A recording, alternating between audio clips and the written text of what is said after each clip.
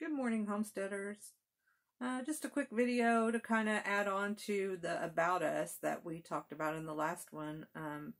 So the last video was more about where we come from and what we do, and this one is more about what we're trying to achieve and why I'm making videos about it. So the main key word that I think of for us is sustainability, and the definition of sustainability is the ability to be maintained at a certain rate or level.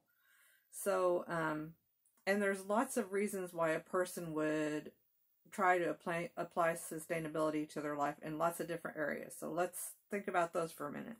It can be financial. You could maintain your bank account, your retirement account, your assets.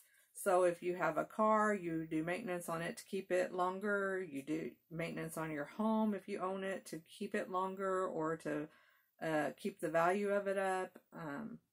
You can maintain your social standing, keep your friends, you invest in relationships,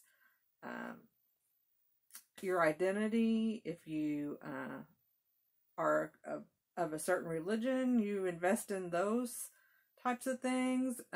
If you are in a certain political group and interested in maintaining that, you put time and effort into that. Your quality of life, if you prefer a higher economic standing or more toys or more I lost my train of thought there. Your body, you maintain your body if you want to live longer, if you want to be healthy, if you want to be in sports, you work out. If you want to maintain your weight or your heart, you do. You take your vitamins. I mean, there's just lots of different ways that you can apply sustainability to all aspects of your life. In this particular video, I'm talking about homesteading because that's what we do. And there are even different reasons for being sustainable in homesteading. You could be doing it for your health. You could not like the factory produced food. You could need more exercise, so you're doing more for yourself.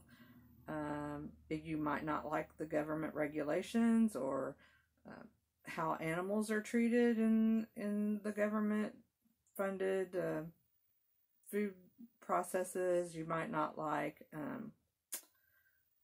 the overcrowding conditions or the effect on the environment. You might just be doing it because you want to protect your mental health. You like a simple lifestyle. There's lots of reasons why you would be a homesteader and practice sustainability. And the main thing I want to focus on today is your why is different for everyone. My why is not going to be the same as your why. But that doesn't matter. What we're talking about and what we're going to focus on is the how. Now, sometimes the why affects the how in the ways that you do things, but the main focus here is going to be the how and what we can share and learn and apply to our own circumstances. You hear my dog coming?